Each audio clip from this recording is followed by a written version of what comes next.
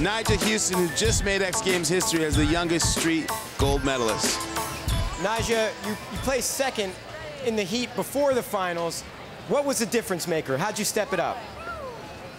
Always in the qualifiers, I just make sure I get in, you know, don't go for my hardest stuff. You just got to make sure you get in first. And then the finals, I just went for all my hardest stuff, like replaced all those easier tricks with harder tricks, and it worked out. And there was a lot of pressure around you all weekend. How did you deal with that pressure and rise above it? Yeah, there's definitely a lot of pressure, and you always get really nervous. It's hard. But honestly, it's mainly pressure on myself, you know, just like a goal to myself to win, and that's what mainly matters. Well, congratulations on X Games gold. Wow. Back to you guys up top. Congratulations, Nyjah.